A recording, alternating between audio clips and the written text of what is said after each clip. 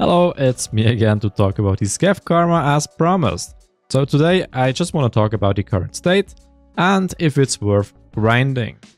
Now if you've seen my last video, if not, I really recommend that you go check it out. It's a pretty good video.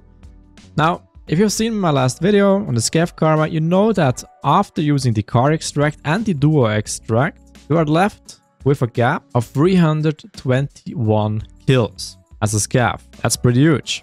But what does it really mean in numbers? Now, let's start with the car extract. For the calculation's sake, we just say that the car extract is there every time, that we can catch it every time without dying or whatever, and that we need 15 minutes with queuing to go to the car extract and extract with it.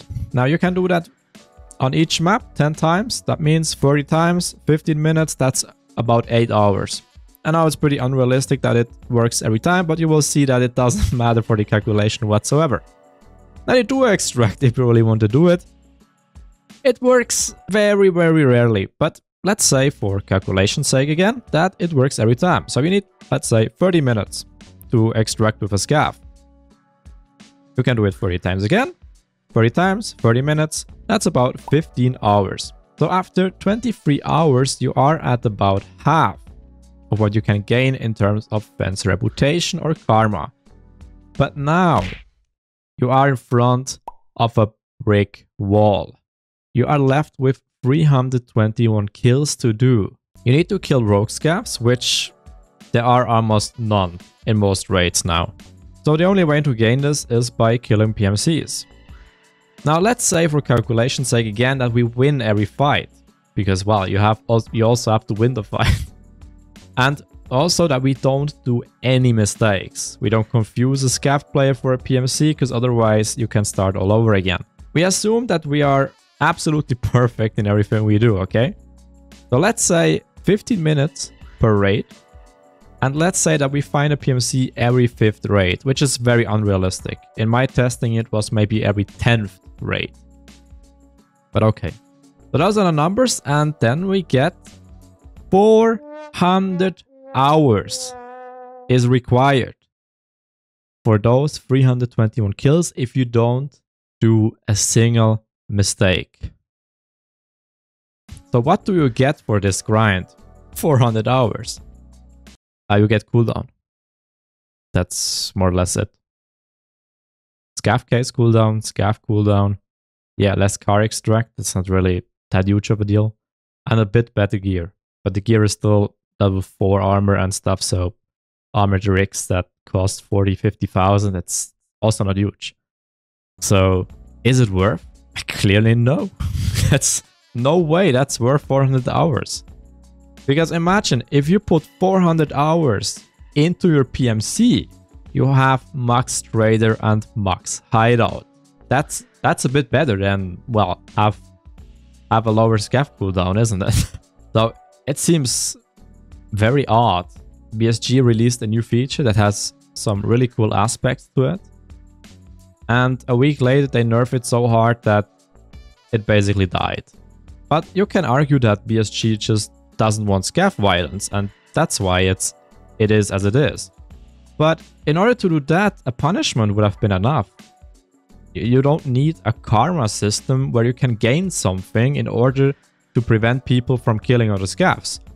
They could have implemented a way easier system for that. So I don't think that's the reason. But maybe they don't want geared scavs in raid hunting PMCs. But why do they reward killing a PMC as scav with karma then? It doesn't make sense, right? Honestly, I think that they just overdid it with nerf and they're just not aware of the current state. That's just what I think. If you have an idea why it is as it is or why they nerfed it so hard, let me know in the comment section below. Now, why should we care? Like, we could just say, yeah, whatever. I mean, most people don't kill each other as scav anymore, so who cares? Well, first of all, it's just a pity for all the cool features that they implemented. Like, you can have a scav body, you can ask a scav to follow you. If you have very high reputation, which is not doable in the current state. That's sad that you can't use that feature. It's quite funny.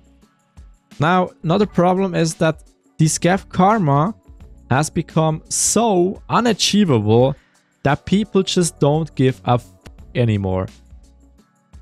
I see a lot of people doing the calculation and they come to the conclusion that if they do some car extracts, they gain about a reputation of +2. So that means that they can kill 40 player scavs and then they are at 0 again. And then another 40 and then you're at -2. And then it's not really worth doing scavs anymore. So they calculate this and do this to push their PMC.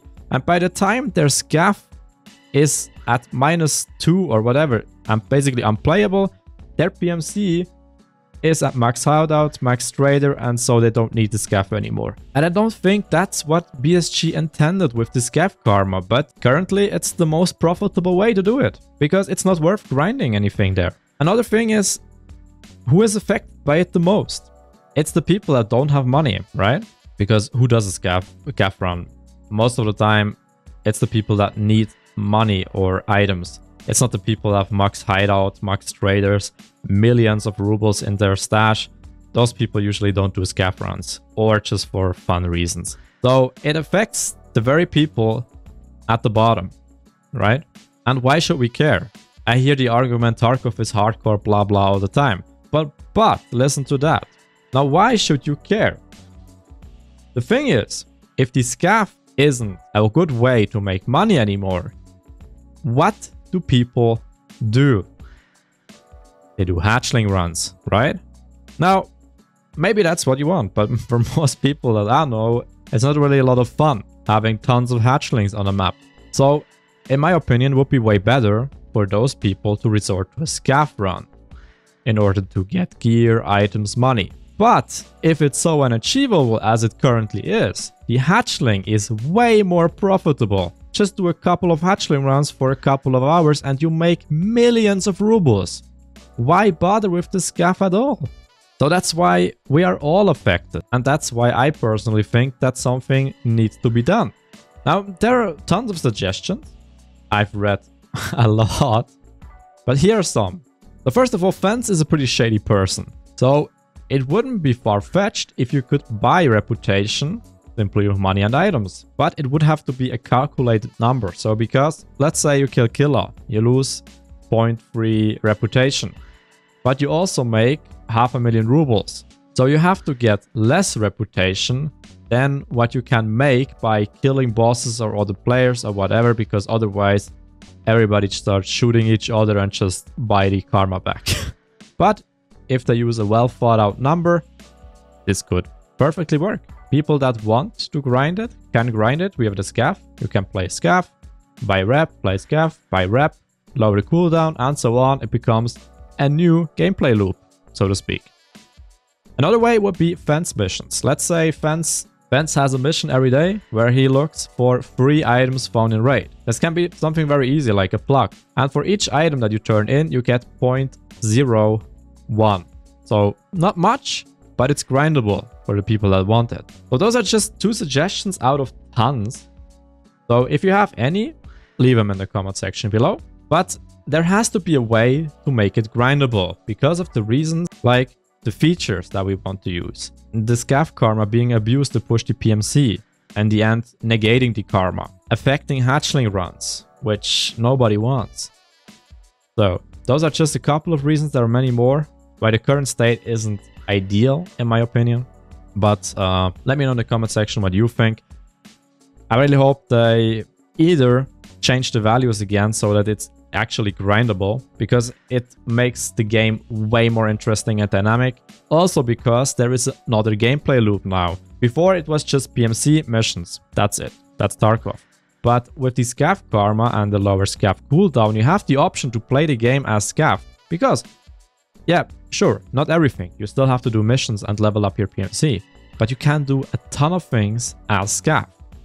So basically, you have 2 gameplay loops, which can make the game way more interesting and way more diverse. And therefore you put more hours into it and you're not bored as fast and asking for the next swipe in a couple of months. But yeah, let me know what you think. As always, if you enjoyed the video, thumbs up. If you didn't, let me know why. Subscribe for more. And I noticed that a lot of people don't get notified when I upload something, so make sure to click the ring bubble thingy so that you get notified about new videos. Otherwise, we also have a community Discord now, so if you want to join, it's free for all. And yeah, I think that's everything. Alright, see you in the next video, guys. Bye-bye.